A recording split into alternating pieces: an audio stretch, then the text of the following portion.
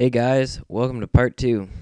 Um, in the first part, we created all the models that will be used as in the snow globe, and now we are going to look at the texturing side of things. So, right off the bat, we need to set up some lighting because, as of right now, I declare this lighting awful. Make an area light. I love area lights, they look so much better. Turn the distance down so it's not going to be like a floodlight. And it is going to have shadows, but turn the shadows just not as harsh, just by turning this up a little bit. And then hit Shift D, rotate it.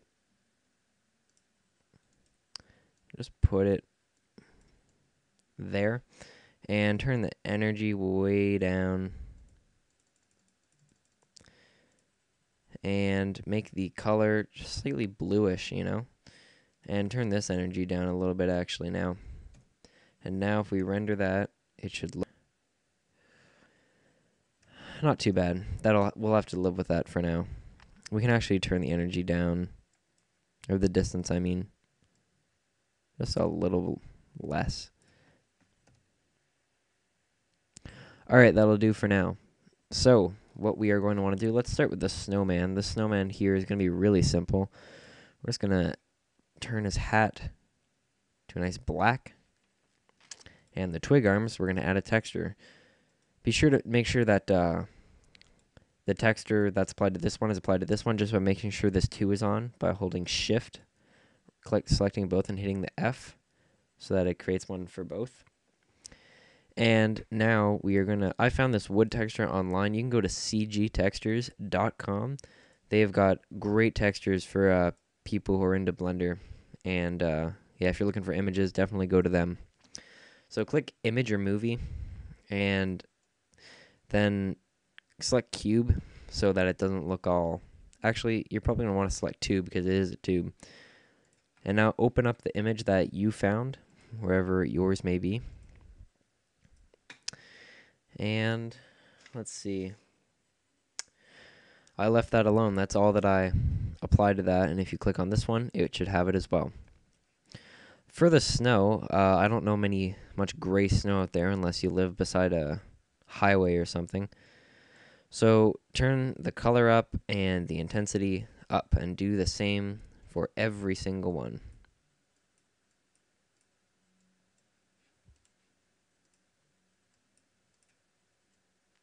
Cool. And that's how you do a snowman really quickly. And I actually used, right here, the same wood texture that I used for the arms. So go ahead and add a new material, hit texture, clouds, image, flat, turn that to cube, open that up, and find wherever you saved it. Oops. And there you go. I put a normal value on this though, because it is going to be something that will be seen just a little bit more. And hit receive transparent, because this is going to be transparent in a few moments, and you're going to want just some light to be able to pass through it.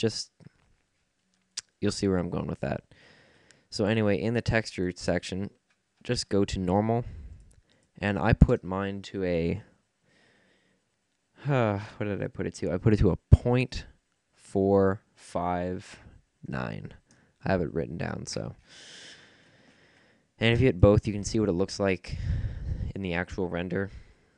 Now for this one, I just added a texture that they had in Blender, and the color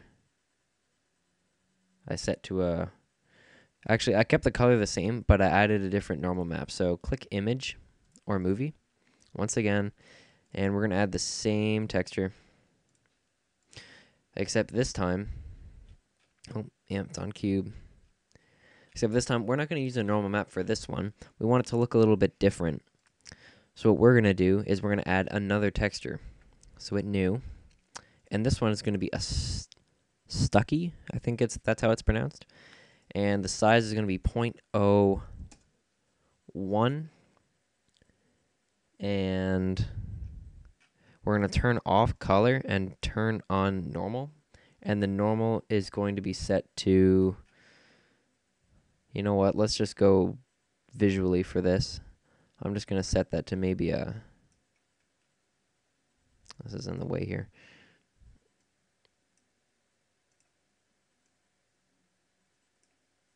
It's just nothing too strong. And now if we render this, it should look nice. All right.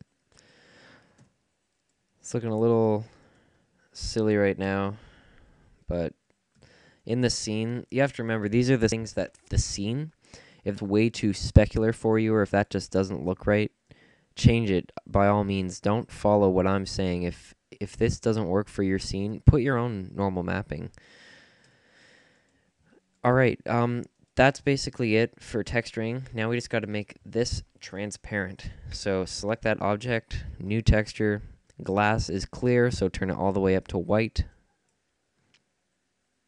Sorry, this is in the way here. And let's check the time. And now what we need to do is we need to go to mirror, or transparency, I mean, sorry. Click ray trace, and the IOR is going to be set to 1.1. The alpha will be turned down to 0.43 or 0.043. And the specular will be set to 0.538.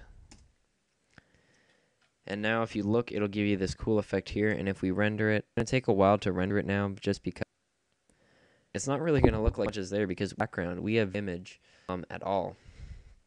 So let me just quickly make sure that we have receive transparent. Nope, now we do. Receive transparent allows light from the lamp or area or sun or whatever it may be to light what's behind the transparent object. So if you turn that off, there's no light inside the sphere here at all.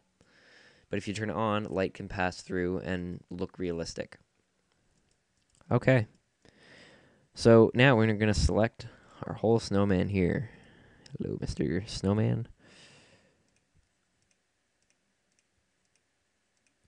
And we're going to place him comfortably inside the globe. Cool. And just place him any way that you want. Doesn't have to be the way I do it. That'd be pretty bad of an artistic person to be limited like that. And now if we render, the snowman will be backwards properly. But you'll see the snowman clearly died and alive and well. So there's how you, that's all that we're going to do for the globe, because I know that if you were just doing like a model of the globe and just doing like a turntable, you'd probably want to put a fair bit amount of detail into it.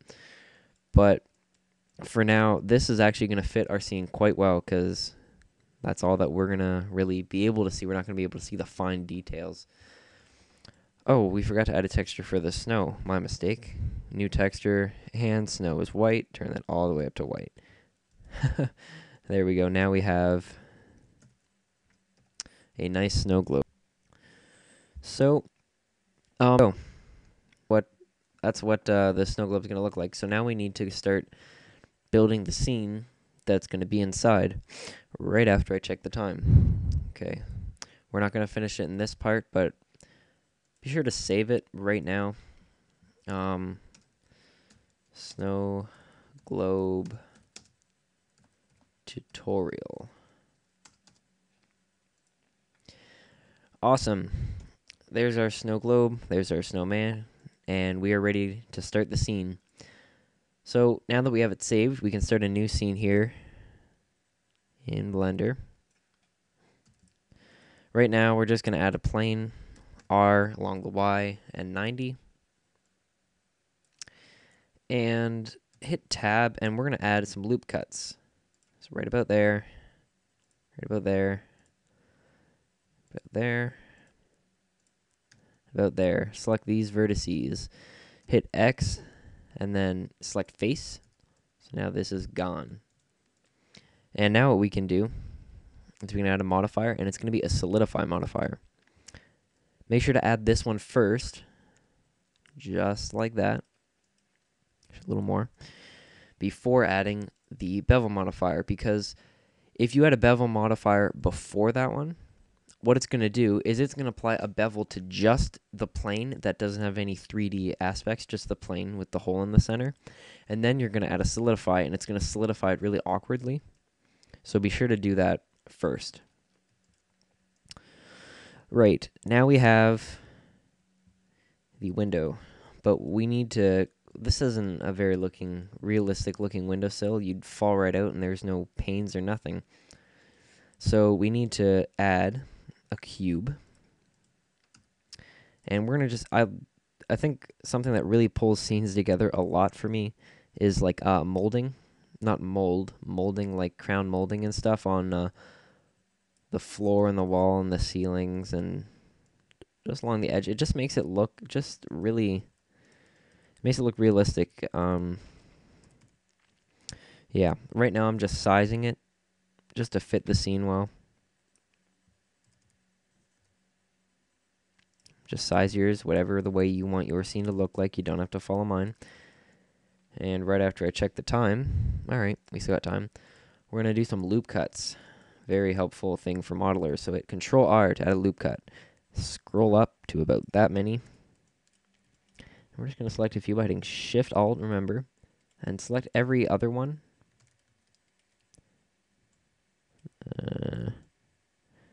Yes, and just size them up.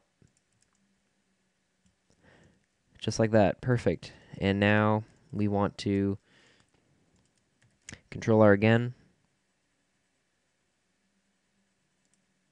We're just going to add another one here. Well, that's quite awkward. Just like that. Let's add another one here. So select the whole thing and just extrude it up along the Z. And there you go. That's basically the bottom molding. And we're just going to do the same for the side. So hit Mesh, Cube, size it, Y. Then along the Z.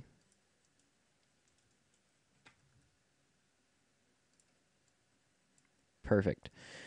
And we're going to add some more loop cuts. Go loop cuts. And extrude along the Y. Yes, along the Y. And now we can just Shift D that, and then hit R along the X. So at RX, -90.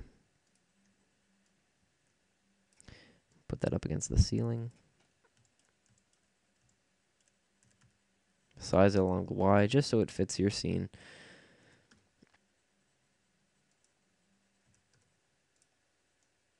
Wonderful. So now we're just going to do that one more time. R, -90.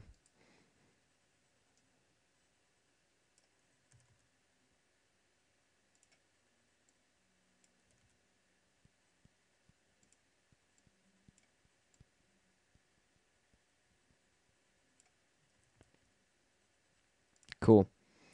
For our scene, that'll do just fine.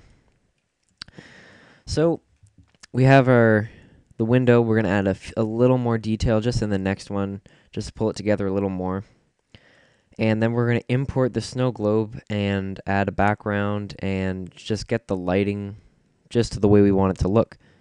So thanks for watching part 2. Be sure to check out part 3, and we'll probably try to wrap it up there. Maybe do some compositing in the next part.